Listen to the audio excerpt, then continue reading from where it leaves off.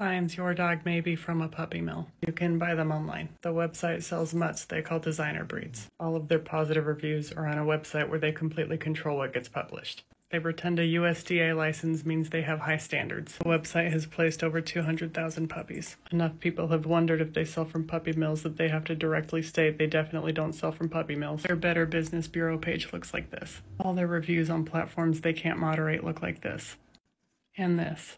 And this. They have a photo of an Amish puppy mill on their website. They have a two-step registration process for new breeders.